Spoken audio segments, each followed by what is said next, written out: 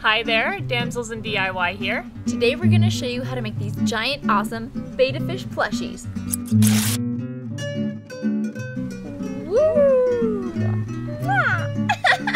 Today we're making our fish watermelon inspired, so pinks and greens, but you can literally make these fish any color you like.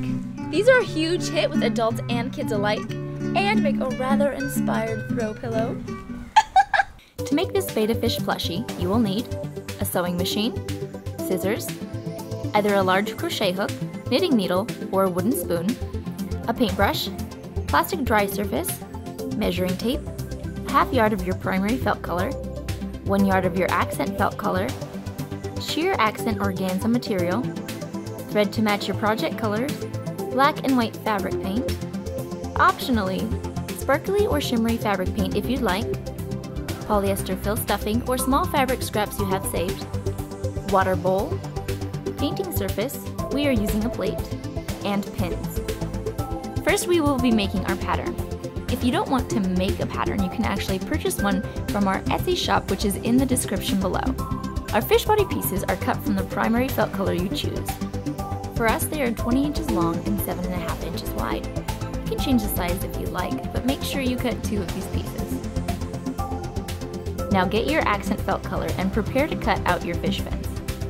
First we will cut out a tail. We are cutting ours 15.5 inches long, 12 inches tall, and 6 inches where the body connects to the edge. Next comes the upper fin, which is 10 inches tall, 15 inches long, and about 10 inches where the base meets the fish. The lower fin needs to be 11.5 inches tall, 17 inches long, and 10 inches at where the body connects to the edge. Lastly, we need 2 matching front fins, which will be 11 inches long, 2 inches wide, and 2 inches where the body connects to the edge. Once you have those cut, set them aside and get your sheer organza accent material. Cut matching pairs of small accent fins that slightly match the shape of the larger fins. You will need 2 of each of these shapes per fin type. Next, cut out 2 4-inch long strips that are the color of your main body for an extra accent for your front fins. Once you have all your fin types cut out, take them to the sewing machine and zigzag stitch all the outer edges. This will ruffle the edges up a bit and prevent some wear and tear in the future. Don't forget to do this to the organza fins too. Take some of your leftover accent felt and cut 20 scale shapes out of it that are about 1 square inch in size or slightly less. You can skip this step if you would rather paint your scales on. You can also add extra felt colors into the scale mix like we are doing with this fish. Take your fish body pieces and lay them reversed and opposite of each other. Now pin your scales to the back edge of the fish like this. Once you have all the scales on, take your body pieces to the machine and zigzag all the scale sides down. Once the scales are on, you can put the fish body pieces together with the right sides in. Then take your fish fins and place them on top of the body where they belong. You can follow our placement. Now take the pins and use the fins as a guide for pinning the body together so that you have holes left to insert the fins into. Once that is done, go ahead and sew the fish body together with a ½ inch seam allowance while missing the spaces needed for inserting the fins. Now put the fish body aside and take the rest of the fabric you have for your primary or accent felt color. Take scissors and cut 1/3 to 1/2 inch strips out of the felt remnants. Cut quite a few of these. Once you have a good quantity cut, pin them to your fins on one side like so. Since we are making a watermelon themed fish, we are using accent colors instead of primary colors. Now start sewing the strips down and cutting the leftovers off at the ends. Once you have one side fully stitched, turn the fin over and stitch strips on the other side by following the other side's seam line.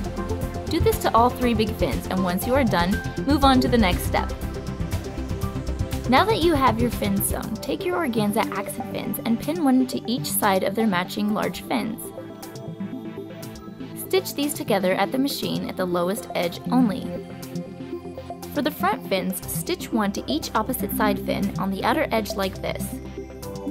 Flip the fish body out and place the tail into the hole created for it. Now flip the body seam allowance in and pin the fin and body pieces together like this. Note that the tail can be a little tricky and may take some maneuvering. Do this to your large upper fin and lower large fins as well. Once these are down, starting at the upper fin front, sew right along the top edge all the way around the fish body to the front edge of the lower large fin. You may need to flip the fish over to do some extra zigzag stitching along the edge you've made to make sure any gaps or puckered felt is pressed down against the fish. Now you can take the polyester stuffing you have, or leftover fabric scraps if you have them laying around, and stuff the fish with them through the front fin's hole. Use a large knitting needle, crochet hook, or wooden spoon handle to shove the stuffing in tight. Make sure it is pretty packed because the stuffing may settle in time. Once your stuffing is tightly packed, place your front fins into the front fin hole, pin them down, and then starting at the front of the lower fin, machine stitch until you have the front fin sewn down. Now your giant betta fish plushie body is finished, and all you have left to do is paint. Prepare your black, white, and shimmery or sparkly paints.